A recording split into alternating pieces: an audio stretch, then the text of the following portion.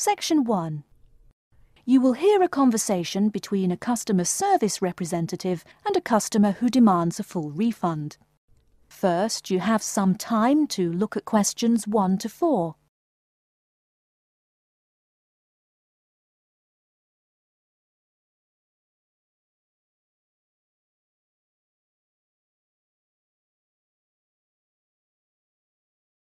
You will see that there is an example which has been done for you. On this occasion only, the conversation relating to this will be played first. Hello and welcome to Under Pressure Enterprises Customer Service Department. This is Kelly. How may I help you? Yes, I'm calling about one of your rice cookers I just purchased. The customer says that he is calling about one of the rice cookers he just purchased. So, rice cooker has been written in the space. Now we shall begin. You should answer the questions as you listen, because you will not hear the recording a second time. Listen carefully and answer questions 1 to 4. Hello and welcome to Under Pressure Enterprises Customer Service Department. This is Kelly. How may I help you?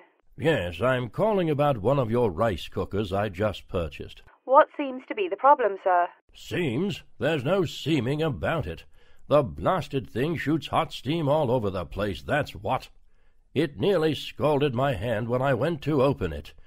Why, it could have killed the cat or something. It could have exploded and killed my wife and me. Sir, please calm down. As long as the steam escapes the cooker, it won't explode. So you're telling me there's no problem? Are you calling me a liar? Sir, no one is calling you a liar. Yes, so I demand a full refund. Under Pressure will be happy to refund your money, sir.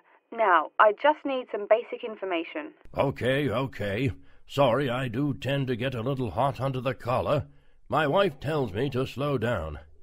So, what do you need to know? Sir, don't worry.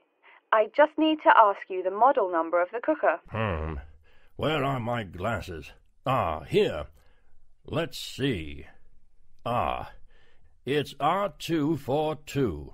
R242. Okay. And how much did you pay for the product? £89.99.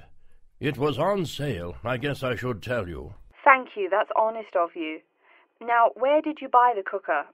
Which store and which branch? At that big Electric Life appliance store downtown. The city centre branch? That's the one. And you say the problem is that the steam escapes? Yes, it does. No problem, sir.